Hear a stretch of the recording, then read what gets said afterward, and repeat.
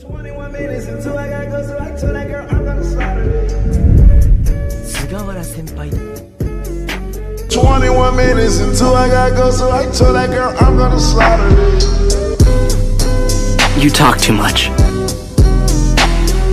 21 minutes until I gotta go, so I told that girl I'm gonna slaughter it. いい子だね。You wanna go, I can take you there. 21 minutes until I gotta go, so I told that girl I'm gonna slaughter it. All girls like stuff like this? You don't need a good talking to. What you're in need of is to be taught a lesson.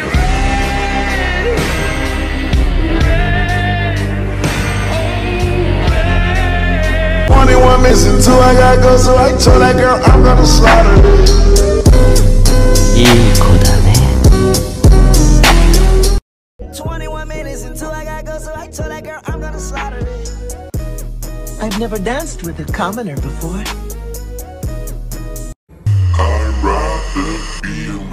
어, 姉ちゃん.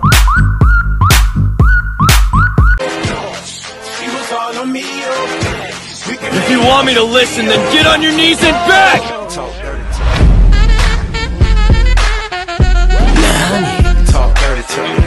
Here's a tutorial for the anime silhouette challenge. Step 1 is taking a video of yourself and taking a screenshot of the very last frame. The only app you'll need is PixArt, so open your photo in there. Now go to stickers and find one of the character you want. If you can't find one you like, you can always import your own photo. Move and position the sticker to however you want. Now to get it to look like a shadow, you have to lower the brightness, saturation, shadows, and highlights all the way. Go to blend and select either multiply or color burn. For his legs, I just used a different sticker and erased the parts I didn't need. And for the spots, I used the clone stamp to color it in.